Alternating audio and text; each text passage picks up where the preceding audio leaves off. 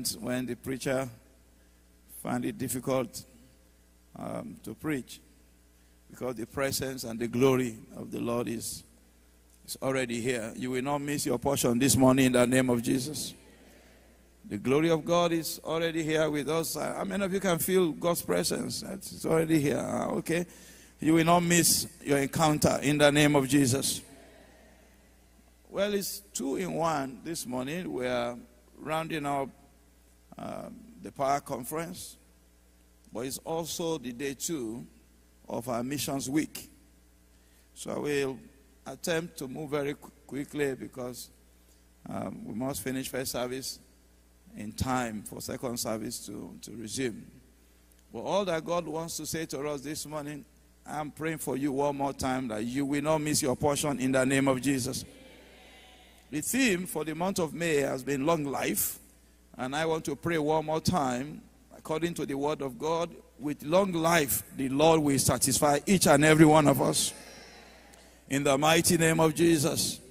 If anyone be marked with any mark of death, the blood of Jesus wipe it off now. In the mighty name of Jesus. On this Pentecostal Sunday, because today is Pentecost, the power of the Holy Ghost will uproot everything that is not of God. In the name of Jesus. I've never preached a message so titled the topic that God has given us this morning. But the topic for the message is Long Service Award. Long Service Award. I've known that from my HR, but I've never preached a message titled Long Service Award. I think God is about to reward someone. It will be a generous reward in the name of Jesus. Genesis 15, verse 15. Genesis 15, verse 15. Now, as for you, you shall go to your fathers in peace. You shall be buried at a good old age. I believe that is for me. And if it is for you, your amen will have been a louder amen. Listen, brethren. Although every employment letter lists out the benefits, no one is hired to receive benefits. You are hired to do a job. The tragedy of the 21st century Christianity is that many believe that we are saved to receive benefits. But that's far from the truth. Whenever anyone is hired, there is a job description, key performance indicators, and then the benefits. The job description of every Christian is simple. It is evangelism, missions, and outreaches. You can call it EMO if you like. And I have many proofs and evidences from scriptures. Matthew 4, 18 and 19, for example. Matthew 4, 18 and 19. And Jesus, walking by the Sea of Galilee, saw 2 brethren, Simon called Peter, and Andrew his brother, casting a net into the sea, for they were fishers. Verse 19. And he said unto them, follow me, and I will make you fishers of men. The only reason we are not taken to heaven the day we give our life to Christ is because there's work to do. It's because the Lord wants us to reach out to the lost so they could be brought into the kingdom of God. Matthew 15, 14, 15 and 16. Matthew 15, 14 to 16. Afterward, he appeared unto the 11, after resurrection now, as they sat at meat, and upbraided them with their unbelief and hardness of heart, because they believed not them which had seen him after he was risen. Verse 15. And he said unto them, go ye into all the world, and preach the gospel to every creature. He that believeth and is baptized shall be saved, but he that believeth not shall be damned. Brethren, we are saved to serve. We are saved to win souls, period. Now, if you don't know your job description, you are not going to last long on the job. If you don't know your key performance indicators, you will be rated poorly and may be fired very soon. A gate man who leaves the gate to join the office cleaners to clean the office will soon be fired. For he was not hired to clean the office, but to watch the gate. It does not matter how well he joined in the cleaning of the office. He might even be the best cleaner. But he wasn't hired to clean the office. He was hired to watch the gate. He would be fired still. There are many believers who are doing several other things, but have neglected the real job that the master had given to us. Every employer has a reason for recruitment. And Jesus is not different in his approach to recruitment. In Matthew 9, verse 37, Matthew 9, 37, then he said to the disciples, the harvest truly is plentiful, but the laborers are few. Therefore, pray the Lord of harvest to send out laborers into his harvest. Jesus is deliberate, intentional.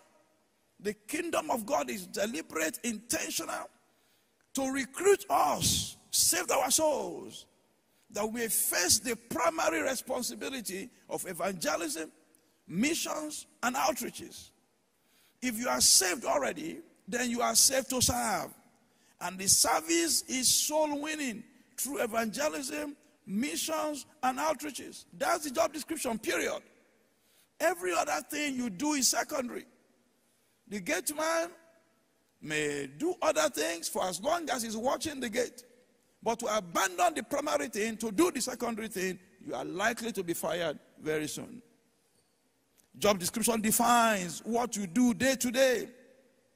Your key performance indicator specifies the goals by which your performance is appraised. I've given us the job description. It is to evangelize. It is for outreaches. It is for missions. But there will be key performance indicators, the things that will measure how well we have done. And I found it in Matthew 25, 34 to 40. We'd like to read it from the New Living Translation. Matthew 25, 34 to 40. Then the king will say to those on his right, come, you are blessed by my Father. Inherit the kingdom prepared for you from the creation of the world. For I was hungry and you fed me. I was thirsty and you gave me a drink. I was a stranger and you invited me into your home. I was naked and you gave me clothing. I was sick and you cared for me. I was in prison and you visited me. Then these righteous ones will reply, Lord, when did we ever see you hungry and feed you, or thirsty and give you something to drink, or a stranger and show you hospitality, or naked and give you clothing? When did we ever see you sick or in prison and visit you? Then the king will say, I tell you the truth, when you did it to the one of the least of these of my brothers and sisters, you are doing it to me. Ladies and gentlemen, brothers and sisters, the redeemed of the Lord, we can see clearly that the key performance indicators for every believer will be based on how many lives you have impacted for Jesus, period. Missions and outreaches in the name of the Lord for the purpose of winning souls for Christ is the key performance indicators. And this could be foreign mission or local mission.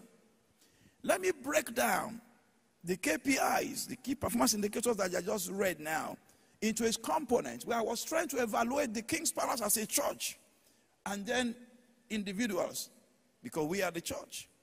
Look at 36a, Matthew 25, 36a, Matthew 25, 35a, I meant to say. For I was hungry, and you fed me. I was thirsty, and you gave me a drink. I said, glory be to God. We have the food distribution ministry. It's also called the burden bearer ministry. By the grace of God, the pantry is open even now almost every day. People come in to get food. Every Friday, the line is long. People coming to collect food. One Saturday is a mega distribution. The point, or the question is, however, are you part of that? Maybe you are not part of that. You are part of something else. Let's look at the next one. Matthew 25, 35b to 36. I was a stranger, and you invited me into your home. I was naked, and you gave me clothing. That speaks to the King's Church ministry, the homeless ministry. I remember before COVID, when we would bring them, to church, many of them had not combed their hair in a long time. The brethren, we helped them to have haircut. I mean, some of them had been taken to homes to go and shower because they are just not, smelling nice. This is what Jesus is talking about. But there are even many brethren out there who are stranded, looking for who to help them. I've told you many, many stories of our brethren who are now very established in America that I never met before until the first time they asked that they were looking for a place to stay. And I called my wife that I found somebody, a Christian. They are moving to the U.S. They don't have a place to stay. I think we can accommodate them. My wife says, oh, yeah, if you feel like that, and they will come. In fact, there was a time when two families met themselves. The timing was misaligned, and the two families came at the same time. And we were all there in the house with their children. These days, people are stingy, self-centered, focused only on themselves. There are even people that have 3 to 4 unused bedrooms in their homes. Yet there are people that are stranded who are believers. Jesus says, I will measure your assessment, your performance, by asking the question, I was a stranger, but you couldn't take me in. I was naked. You gave me clothing. Some people, one of the reasons they are late Sunday morning is that it will take them like 15 minutes to choose which dress to wear because there are just too many. Shoes everywhere. You get to some closet, you think it's a boutique where they sell shoes. All manner of color, all manner of types. But they look around the church, they found a particular brother or sister, it's only one shoe. I say, well, she must be lazy. Let her go and walk. But your KPI is right in there. Key performance indicator. Jesus is going to ask the question. Let us stop being stingy. Let us stop being self-centered. And look around us. You will discover how many people need what you have. Number 3, Matthew 25:36b says, I was sick and you cared for me. Well, I don't know how well help and healing ministry is doing these days. But we have a ministry that will go to the home people's home. They will go in the morning and see the elderly people and minister to them, preach to them, pray for them. If it was their birthday, they will get cakes and things like that and give to them. They had 2 homes at the time. I'm not getting latest update. But if they have stopped, they better resume because you are failing.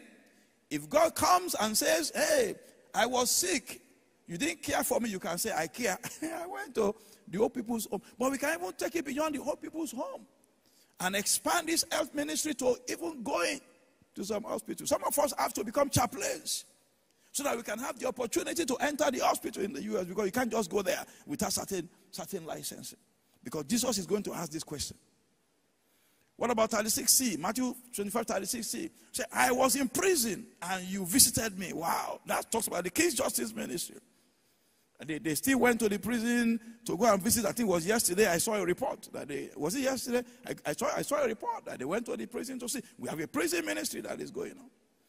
Matthew 15:15. And he said unto them, go ye into all the world and preach the gospel to every creature.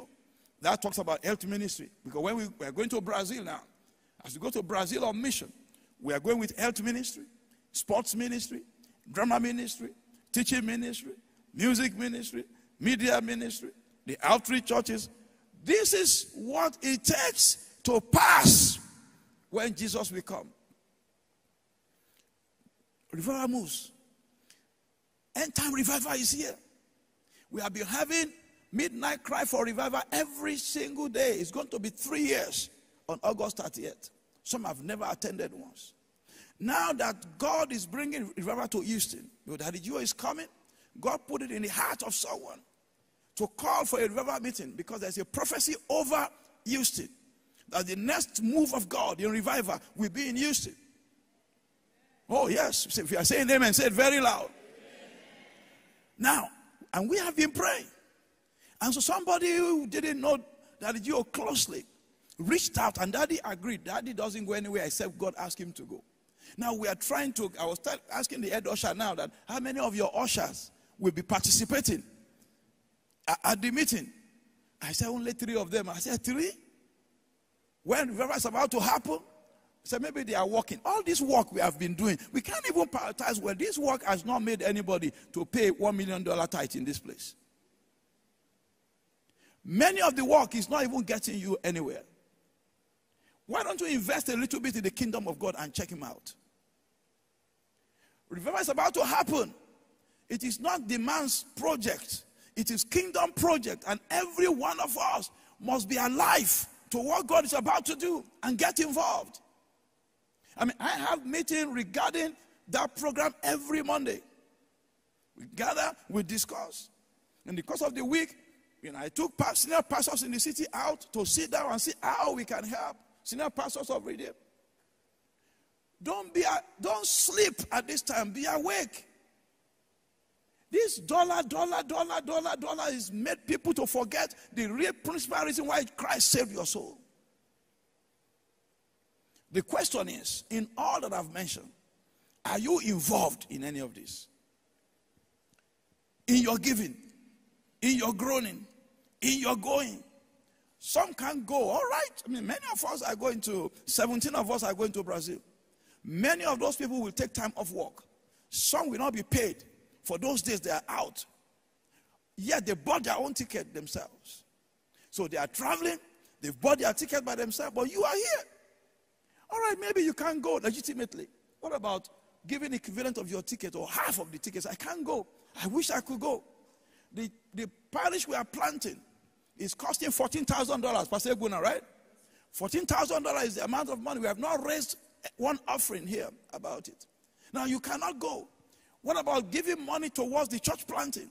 By the way, Greenhouse, hear me out. The name of the parish we are planting in Brazil is Dominion. It's Dominion Parish. Well, that calls for a clap, but it also calls for your responsibility. Because now the church is named after your house. Glory be to God. Okay? But the point I'm making is, have you even offered a single prayer that my brethren are going to Brazil? Let me be praying for them. What are you going to do? What exactly are you going to do? Are you only saved to come to church and warm the bench? You look at the chair and say, oh, they didn't clean this chair well. You just sit down. After service, you go. When Christ will come, he will ask you these same questions. Will you pass? Will you fail? I need to round up now. The time is up. But here is where I'm going. I can't roll my slides. But let me say to you that for every employment, there are compensations and benefits in every work. Hebrews 6:10. For God is not unrighteous to forget your work and labor of love, which ye have showed towards his name, in that ye have ministered to the saints and to minister. Galatians 6:7. Galatians 6:7. Be not deceived, God is not mocked. For whatsoever a man soweth, the same shall he reap. There are compensations. And I know a bit of HR. I could say I'm an expert. That is what is called the Long Service Award. The Long Service Award is an integral element of employees' recognition programs and help employers to recognize and appreciate long service employees. So when God showed up before Abraham, say, man, you have tried. I called you, you obeyed. Your nephew was in trouble, you went after to save. You interceded for Sodom and Gomorrah. I asked you to sacrifice your only son, you are willing to do so.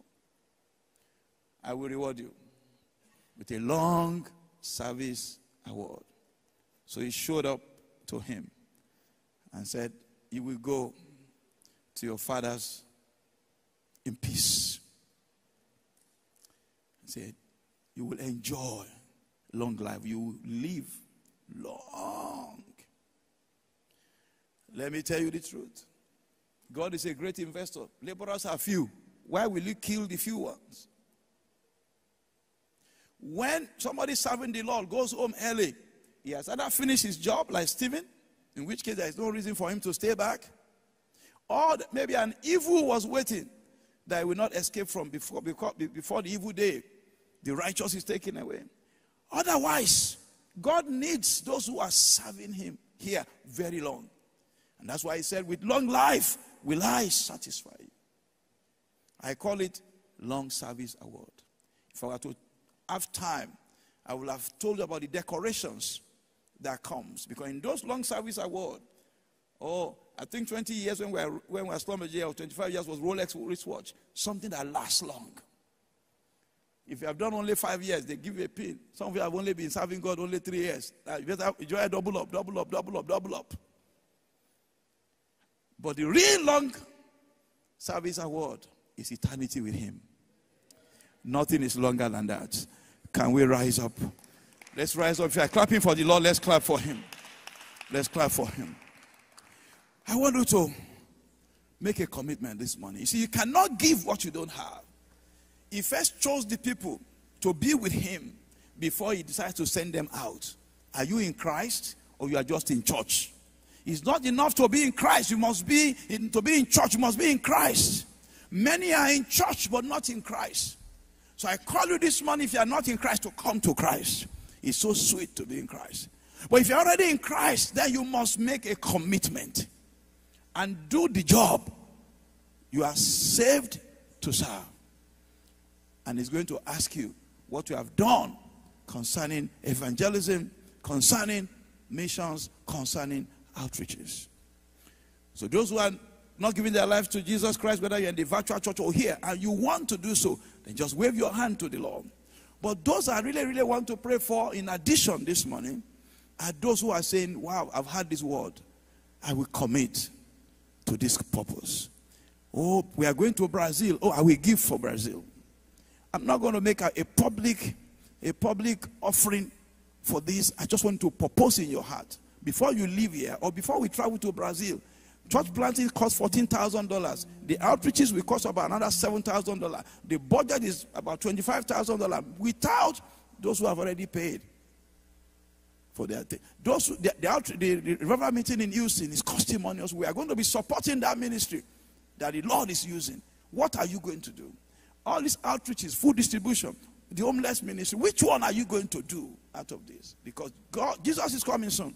And he'll ask you. So if you want to commit to God, not to man, not to me, not to the church, wave your hand up. I need God's help. I need to be part of this. Just raise your hand up so I can pray for you that God will grant you grace. As many as wants to make those commitments, show by raising your hands up so I can pray for you that God will help you. God will help you. Lift your hands up if you want to. Then just raise your hand. I just want to pray for you. I don't know what you want to do, but you know what to do. Commit to God. Speak in 1 minute to God what you want to do. Just tell him. Let him hear you. Say, Lord, this is what I plan to do as you help me. My Lord and my God, I pray for all your children who have heard this word and who are making commitment to you, not to any man. My Lord and my God, please help them in the name of Jesus. Whatever commitment they are making, everything they need to fulfill the commitment, please give to them in the name of Jesus. Some of them may not even have what it takes now, but because they are making this commitment, this week make a way for them in the mighty name of Jesus. And those who are not awake to this reality, wake them up from their slumber in the mighty name of Jesus. And for as many as will be giving their life to Christ now, or who will hear this message after, Holy Spirit, minister to them until they submit to the Lordship of Jesus in the mighty name of Jesus. Thank you, my Father. Blessed be your name, O God. Jesus' mighty name we have prayed. And now go ahead, give the Lord a big hand. And then you may be seated.